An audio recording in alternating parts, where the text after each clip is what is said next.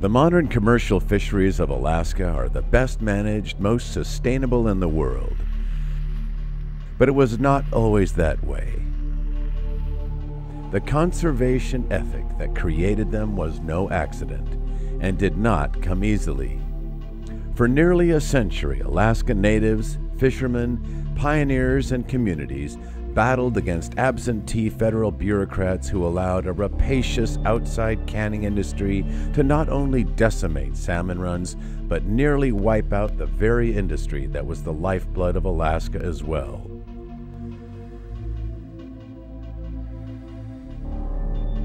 This is the inspiring story of people and communities working together to resurrect a natural resource from disaster.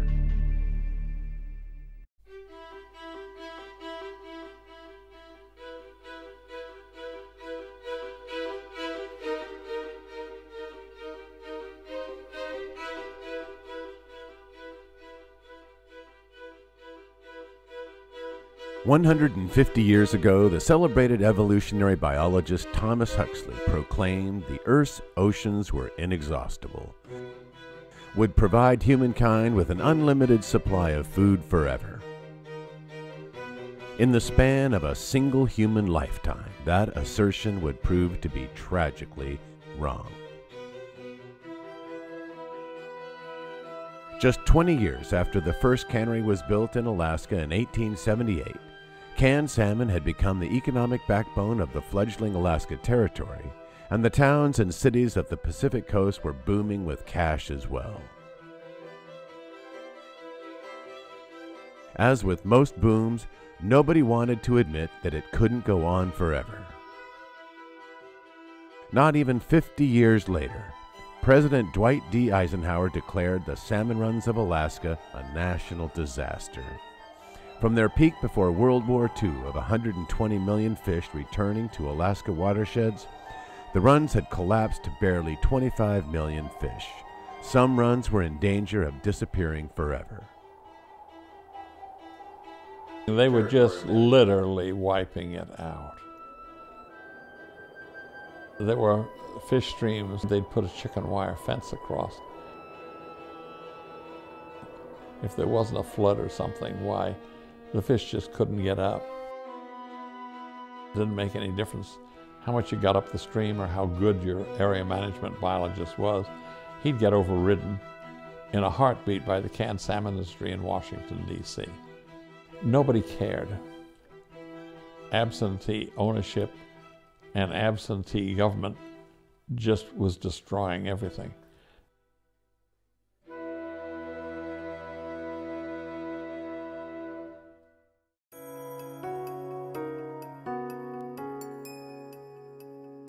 After a century of error and irresponsibility by federal overseers, a few inspired politicians, fishermen, and fisheries managers embarked on what would become a decades-long quest to return the runs to their former abundance. Andy Anderson, Alaska's first commissioner of Fish and Game, had been in charge of the territorial fisheries, but he had no real control over the management decisions made by the federal government.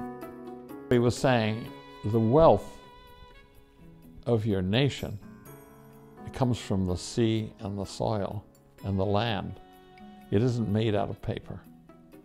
You know, if you don't protect the living resources and watch how you log, watch everything, you're going to have nothing left. And Egan, when we had the Constitutional Convention, Egan took him with him, and it was Clarence Anderson that put in the sustained yield part of the Constitution. In what proved to be a monumental change in public policy of natural resources, the framers of Alaska's Constitution crafted a unique clause that requires Alaska's resources be managed as a sustainable public trust. With statehood, the salmon now belonged to the people of the state of Alaska, not the fishermen and not the commercial canning industry. And Alaskans were willing to make great sacrifices to protect them.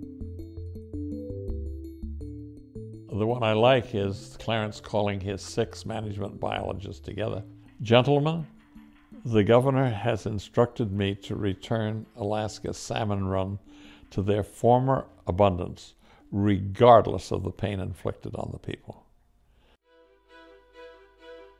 Though Anderson and his biologists were up against an almost impossible challenge, they managed to fundamentally change the terms of the relationship between Alaska's salmon and the people who controlled the harvest. They separated those who protect the resource from those who allocate it.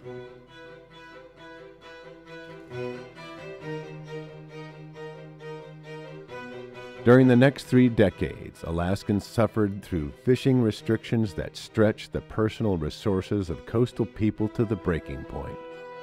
Depleted runs meant closures that were brutal to fishermen who had boat payments to make and families to feed. Then in the early 1970s, Alaskans took the unprecedented step of limiting access to the fishing grounds, enduring bitter conflicts over who was entitled to fish and who wasn't. You got to remember that the biologists lived in those towns too. They went to church. They were on the school boards with the same fishermen, with the same people from the plants and whatnot. So there was truly Alaska, and Petersburg and Seward and Cordova and these towns. There was everybody's motivation was the same. Nobody wanted to not have a lot of fish. Now, if you're a biologist and it was a poor return and there wasn't a lot of fishing time, wasn't as good a life for you as it was when there's lots of fish. If you're a processor and the price of fish was low that year, it's not as fun as if it's high. But at the end of the day, all that stuff was just secondary to the fact that, are we managing this fishery for the right reasons? And the state has proven for many years they have been. There is much more to the story of Alaska's fisheries miracle and how the ethic of conservation in Alaska fisheries was implemented. Legislators defied the timber industry and other special interest groups in favor of the resurrection of the salmon runs, passing laws that protected streams and rivers that are just as essential to the salmon's survival as the ocean. In one of the most unique contributions to the resurrection of Alaska's salmon runs, fishermen voted to tax themselves to build a massive system of hatcheries and watershed restoration programs. Finally, the salmon started to come back.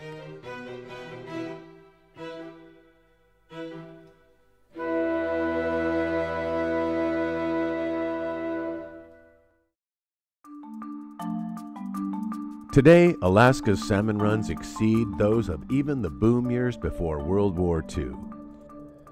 The runs still endure cyclical downturns, and there are allocation disputes about who can catch how many fish.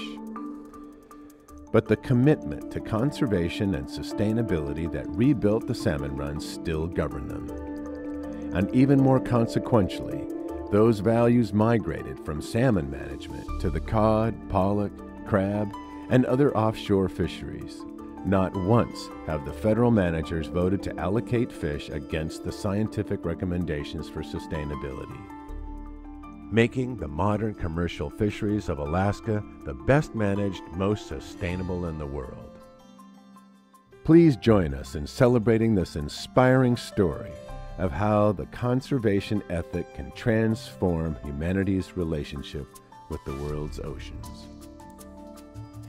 Hi, I'm Dr. Brock Bernstein, President of the National Fisheries Conservation Center. The commercial fisheries of Alaska are the most sustainable in the world, an example of how people and communities working together can rescue a resource from disaster. The story of that miracle is priceless at a time when the food supply from the Earth's oceans is more threatened than ever before. With your help, we can share a great fisheries success story with others for whom the Alaska miracle will provide both inspiration and leadership.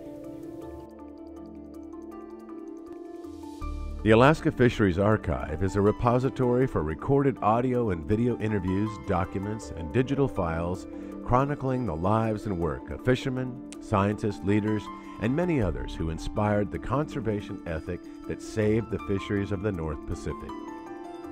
The personal accounts of the many men and women who helped shape this remarkable story will provide a permanent, useful resource for historians, journalists, biologists, fisheries managers, and anyone else involved in making decisions about fisheries. From these interviews and other research, we will create a 30-minute video, The Alaska Fisheries Miracle, that will be offered at no cost to museums, teachers, broadcasters, and online to provide context for the archive.